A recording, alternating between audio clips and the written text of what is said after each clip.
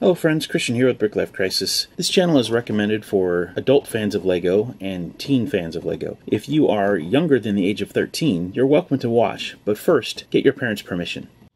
Hello friends, Christian here with BrickLifeCrisis again. Today's video is one that is more than a year in the making, and that's because the set we're looking at today has been out for well over a year, and I just got around to acquiring it.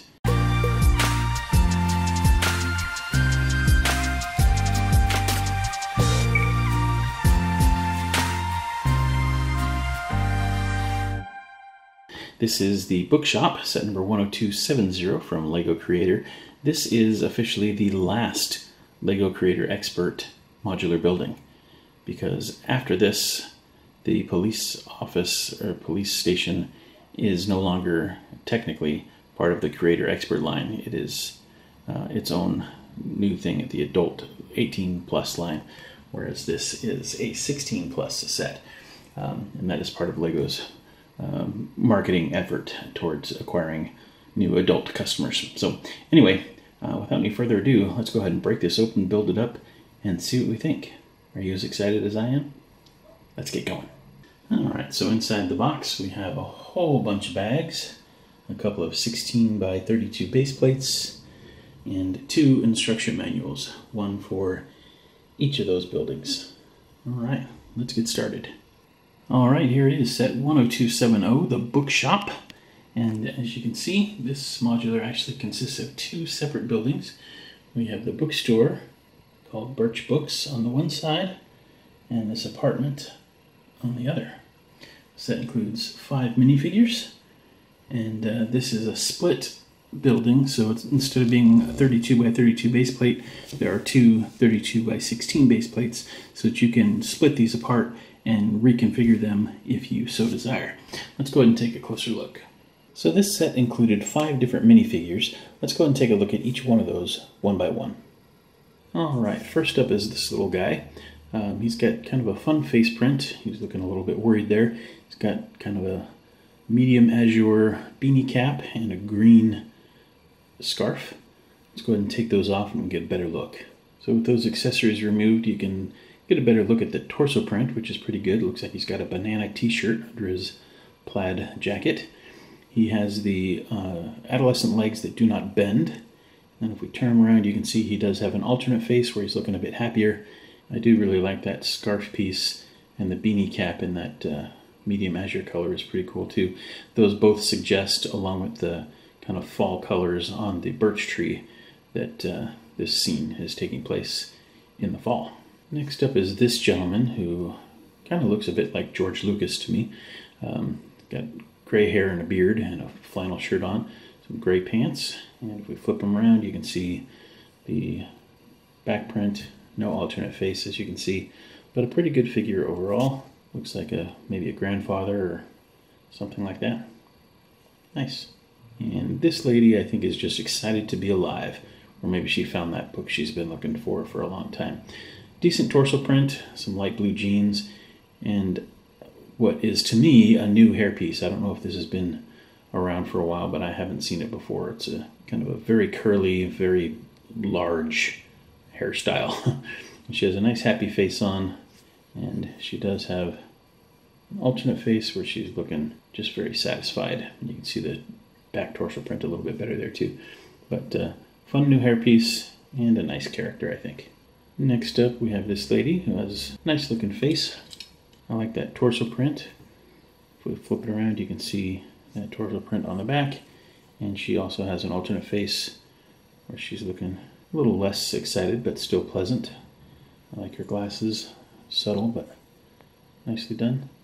Yeah, very cool. And finally we have this gentleman who's rocking kind of a business casual look. A red shirt, tie, brown pants, wearing some suspenders. You can see he has an alternate face as well. And yeah, that rounds out our figure. There were a few accessories in this set as well. As you can see, we have a set of garden shears, a flower, a new book print with Moby Brick on the front, which is kind of fun, and this model airplane. More on that in just a moment. But first, I just want to open up the book and show you that there is a printed page on the inside. It says Once Upon a Time. So, yeah, very nice. So this little model plane is a kind of a pivotal plot point for this set. On the box, it shows the airplane getting caught in the birch tree and the gentleman bringing out the ladder to help the young man get his airplane down. However, for some reason, and maybe it's just me, but this propeller is supposed to go into the end of this brick. There are a couple of problems with that. First of all, this particular plate and the post that it sits on doesn't allow for that to go in. But even if I pull that out, I cannot get this piece to go in there and stay in. It will not. Doesn't matter if I go this way or that, it just will not attach. So I don't know if I'm doing something wrong. My alternative to that was taking this piece, which was a spare, and adding it to the end, and then that small hole in the middle of that piece allowed that pin to go inside, and then it works.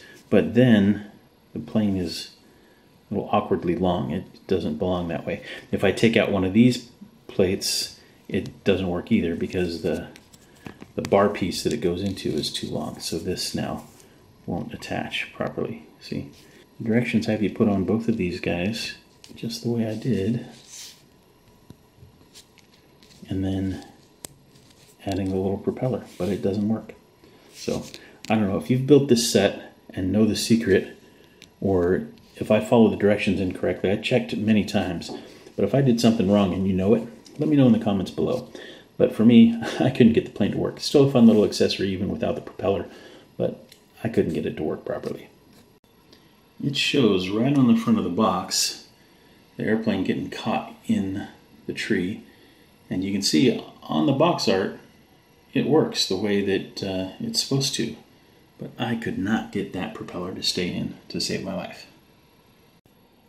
So not to belabor the point, but here are the instructions, and you can clearly see that we have a red and a yellow 1x1 round plate that attach to each other on top of that 1x1 plate with the bar on it. And then it shows the propeller going in to the red 1x1 plate, which does not work. I think what should have happened is instead of that 1x1 red plate, they should have given you one of these things in red, and then the propeller would have worked just fine. Maybe it's just me, but I could not get mine to work. And there was a spare of the propeller piece, incidentally, and I tried both. There was also a spare of the red 1x1. I tried both. I even tried different colors of the 1x1s. No luck. No joy. Couldn't get it to work. So anyway, I have a defective plane. Maybe it's my fault. What do you think?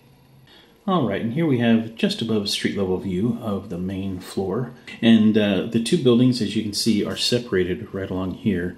And they are on two different base plates, as I mentioned. So we can spread them apart. You can see the Technic pins down here that would attach them together.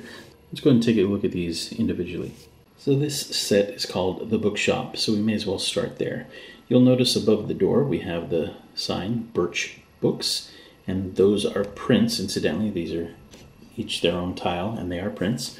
On the floor, we have kind of a designer entryway. You'll notice a couple of leaves have fallen from the fall colors of the birch tree. The birch tree is nicely done with these Technic pieces. They have the little lines in them, just like an actual birch tree would, which is kind of fun. This is the planter for the tree, and I only point this out because it's a little bit of an interesting build. The round edges are made up of hot dog pieces in black. There were 5 of them in total, one is a spare. So there are 4 black hot dogs that form this ring around the planter, and I thought that was kind of an interesting usage of parts.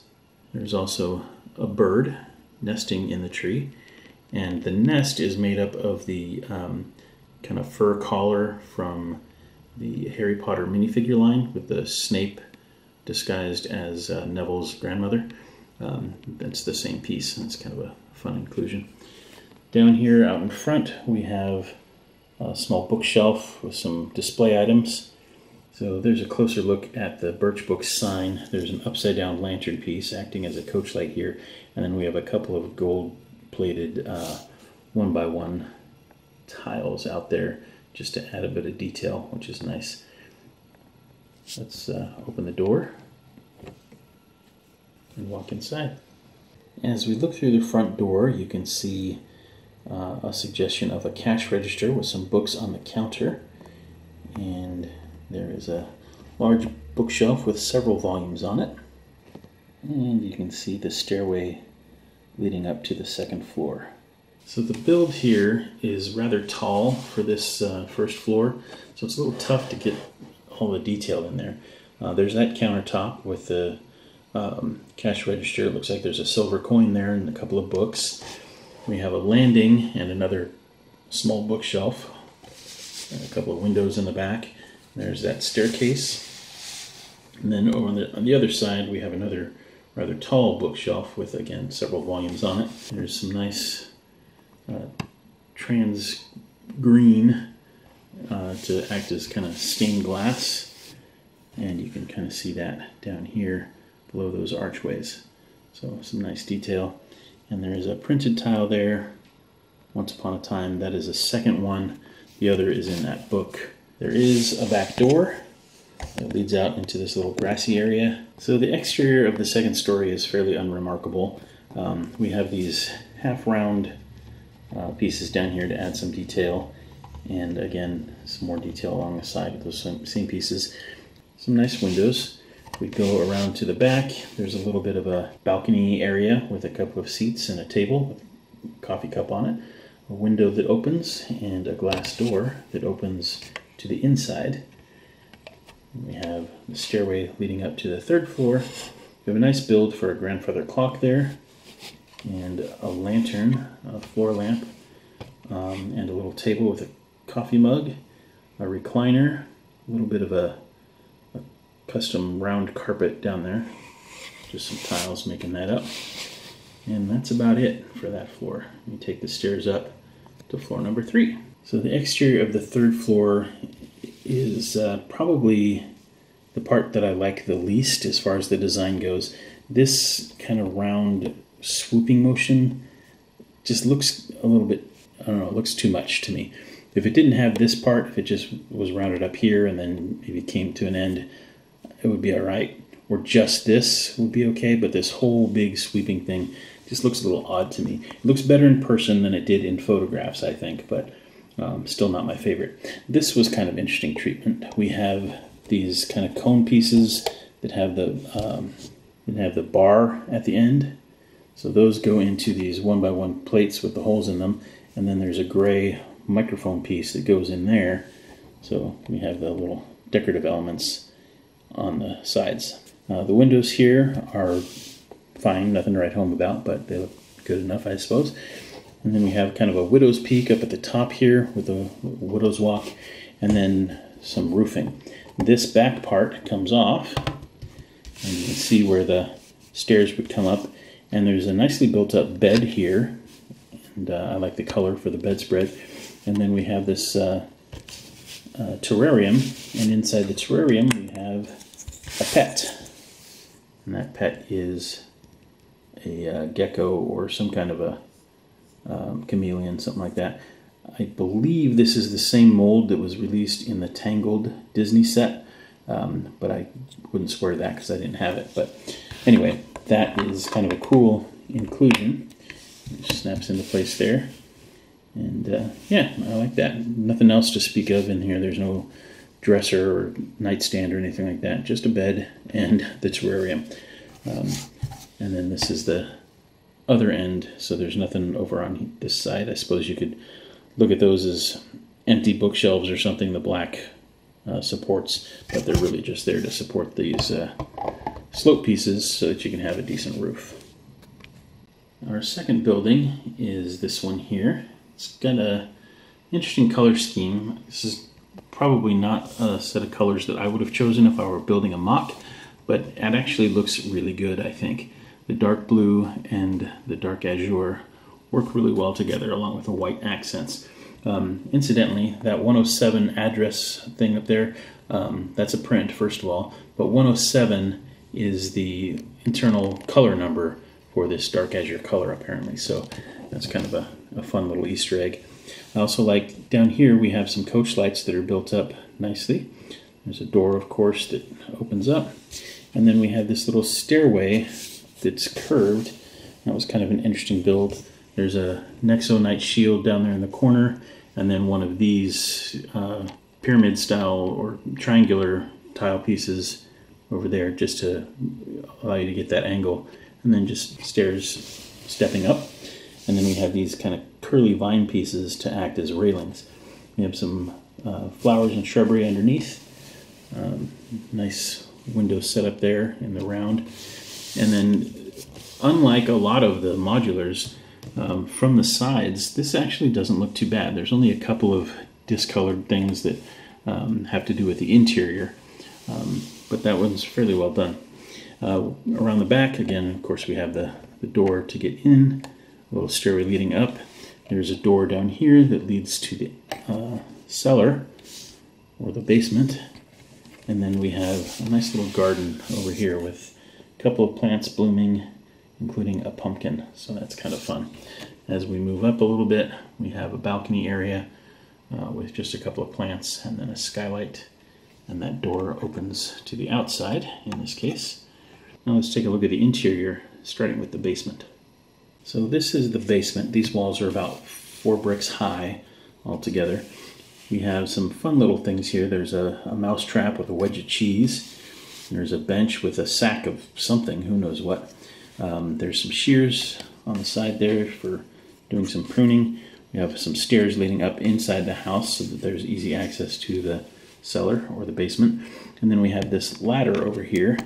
And this piece can unfold to either be a tall ladder or you can make it an A-frame ladder, however you'd like. But this is the ladder that is used by the guy to get the airplane that's stuck in the tree. So that is the basement. The first floor of this, I guess, sort of Victorian home is nicely done up. We have that really nice buffet bureau, I don't know what you call that kind of piece of furniture there. But those doors open and there are some bottles and stuff in there. I can't really get the camera in there to be able to show it to you, but there's just some brick-built bottles and stuff and shelves. The fireplace is done up fairly nicely. I like the detail there. On the little table, we have a couple of teacups and a teapot and a newspaper. As you can see, there are 2 chairs there. As we come around the other side, you can see a potted plant, the stairs leading up. There is a hat and an umbrella hanging on a hat rack there right by the front door. And there's also a little bit of a doormat there, which is nice.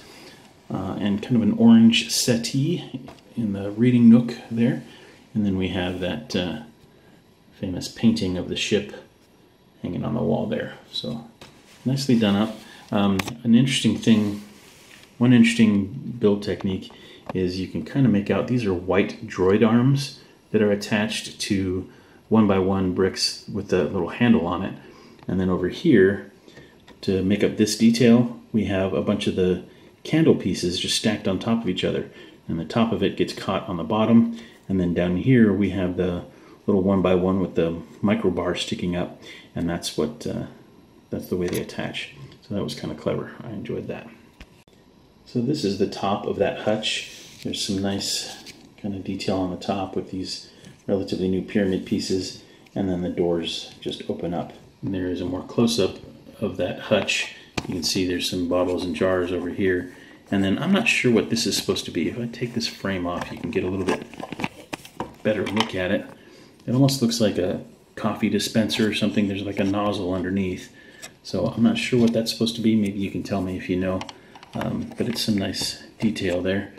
And then this just goes right back there. And so that's the hutch. At the top of the house we have a bit of a chimney and again a widow's walk, which is done up nicely enough, I suppose. Again, there's that patio, balcony, whatever. You can take the back wall off of this to reveal the interior of the bedroom. I really like that bed. It's a bit bigger than the one that was in the other building. I like the detail there of the quote-unquote woodwork. They again use these pyramid pieces for the bedposts. There's a nicely built up lamp there with a minifigure head in gold, and then a little flower there. We have another famous painting here of the bridge, and then the dresser here is done up fairly nicely as well. And then we just have a couple of windows. Stairs lead right up here. No bathroom in this building, or in the other one for that matter, so I guess these guys have to hold it, or maybe you can build your own little outhouse. But other than that oversight, I think these are done fairly well. And here's just a quick look at the treatment on the roofing of the house section. As you can see, we have a bunch of the quarter round tiles in the dark blue, and there's some black plates behind it, but that's kind of nice. And then these windows have some nice detail at the top as well. Kind of matches the one above the door. Really nicely done. And then the chimney with a few masonry bricks to give it some extra detail. Really, really nicely done. So this modular did come with 2 sets of the pins, and that is so that you can, if you so desire, reconfigure these. So the only thing I don't like about this configuration is the proximity of the lamp and the tree, but you could easily modify that just by moving the 2x2 plate and exchange it with a tile, and then they would not be butted up together like that. But you can see we have the other pins over here. So it came with 2 sets, but that just gives it a little bit of a different look, which is kind of nice that you have that option. So this set retails for $180 here in the US, or $179.99, and it is available primarily through Lego Shop at Home and Lego stores. However, you can get it through Amazon and online through Walmart and Target, places like that, but primarily through Lego. Anyway, it's a pretty cool set. I like the fact that you can separate those 2 buildings and reconfigure them, or put them in between other modulars if you want to in your city.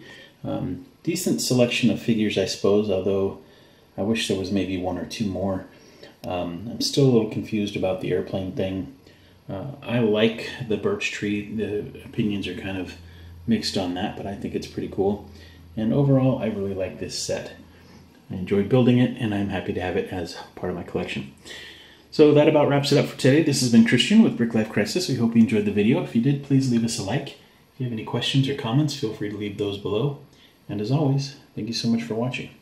And until next time, take care. Bye for now.